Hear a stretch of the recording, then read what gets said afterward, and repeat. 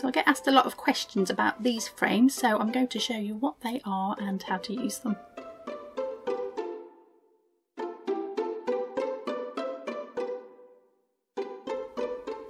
So these are called bar frames because they look like a bar. You might also hear them called interlocking bar frames or stretcher bar frames, or if you're a silk painter they are also known as silk frames. So they do come by quite a few different names. If you're a needle pointer in the USA mainly, you'll probably be quite familiar with these. They're not so common in the UK, but they are great for lots of different kinds of embroidery, so I'm going to show you how to use them. So probably the most important thing to know about these is that they come in pairs. So you get 2 frames in one set, and you will need 2 sets to make one complete frame. They come in inches, these ones, and they vary by the inch. So they go up by the inch. So we've got 9 inch, 8 inch and 7 here, for example. They go quite small as well, down to 4 and 5. And you can get them very large, but they tend to be for the silk painting that I mentioned earlier. So if you wanted, for example, a frame 9 inches by 8 inches, you buy 1 pair of 9 and 1 pair of 8, and then you can put those together to make 9 by 8. So they're interchangeable, which makes them really good. You can just make whatever size frame you want, and they're reusable, so you can just take them apart again, change it round to a new size and make the size frame that you want. The other thing that you'll need with them is to fix the fabric on. You'll need some pins like this, and that will just secure the fabric to the frame. So let me show you how to put them together and how to attach the fabric, and then I'll talk a little bit about why you might use these frames instead of another kind of frame. So I'm going to use a set of 9 inches and a set of 7 inches to make a 9 by 7 frame. These ones I've used before and I'm going to use them again. You can use them again and again, they'll last forever. And I just want to show you that joint there, so you need to make sure that they lock together so that this piece is flat along here. If I do it that way, you get a funny joint there, so make sure it's that way round, and then they just slot together. You can just push them in by hand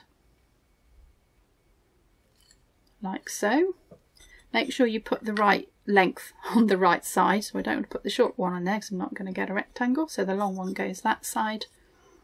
Just make sure it's the right way round so that they lock together. So that's nice and smooth.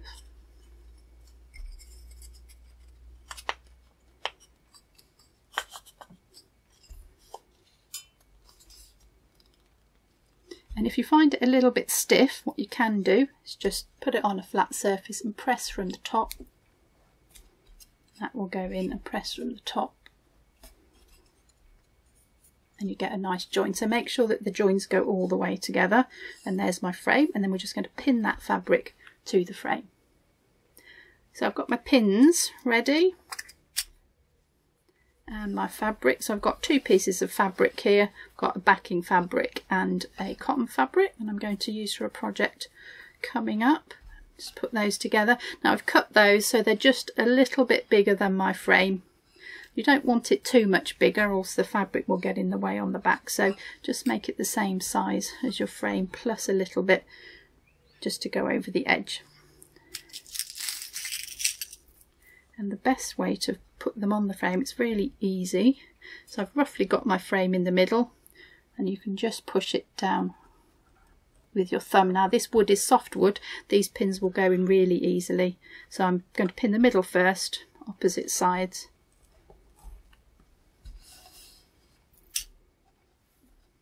Don't pull it too much because you can see I'm pulling that side out of shape. But once you've got one pin, you can pull against that pin. And these frames are great because you can get the fabric really tight on these. So then I'm going to do the corner. So you can see I'm pulling on that corner quite tightly. Pin goes into the wood. Just push it in with my thumb. Do the opposite corners.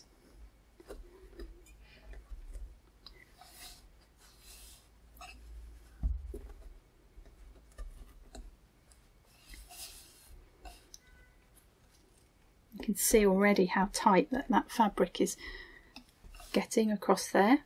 Now you need to put lots of pins in because this is still moving quite a lot here, so I'm just going to keep going around now, putting more pins in.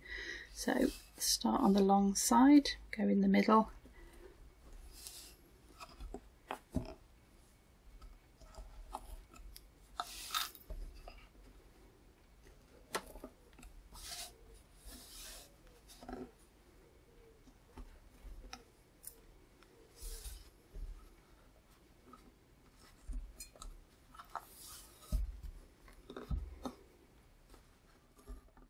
So just go all the way around with your pins. The more pins the better, the tighter the fabric will be. So you can see how many I've put in here. Like so, nice and tight to the frame, and that really is a very tight tension on the frame. And I just want to show you as well how to get the pins out, because it seems like that might be a bit harder, but all I'm going to do is going to take the two pieces of fabric close to the pin. I'm just going to ease them up, and that pin pops out. So if you haven't got a pin in the right place, or when you want to take your fabric off, that's how to get them out. So nice and easy to get out as well. So that's how you frame up a stretch bar frame. So when might you use one of these frames? So they're great for small embroidery projects. They're very portable. You can just slip one in your bag if you're going off somewhere. But I would say probably anything bigger than 12 inches, even though the frames go bigger than that. Those are more silk painting frames. So 12 inches is getting a bit big for embroidery. So good for anything under that size. So when would you use a stretcher bar frame compared to a ring frame? So these are ring frames. You've probably seen these before, quite common. And they do a very similar job, but most obvious thing is you can see the difference in shape. But what that does is it gives you, on a stretcher bar, it gives you a bigger working area, whereas on a ring frame you've only got a circle, which is great if you're doing a small design or a circular design. That works really well, but you will get more working area on the stretcher bars. Now you can also get it tighter, I think, on the stretcher bar frames, because you can pin it all the way around and the pins don't move, and the more pins you put in, the tighter it will be. Whereas the ring frame, you can get it tight initially, but it does tend to loosen off. And you can see that I've actually bound my ring frame here, and that just helps keep the fabric a little bit tighter, but it will loosen off much more than the stretcher bar frame, so something to consider. So it does take longer to frame up a stretcher bar frame than it does a ring frame, because obviously you've got to put all the pins in, and I find that I tend to leave my projects on the stretcher bars just because of that, and I use more stretcher bars than I would ring frames. But the ring frames are really good if you want to carry your work around. The stretcher bars are as well, but if you want to take your work out of the frame quickly, the ring frames are better from that point of view. So that's just a very quick guide to stretcher bar frames. They are nice and simple and easy to use, and when you might use a set of those over a normal embroidery hoop. So I hope you found this useful. Do give us a thumbs up if you have, and don't forget to subscribe to the channel and check out all our other videos too.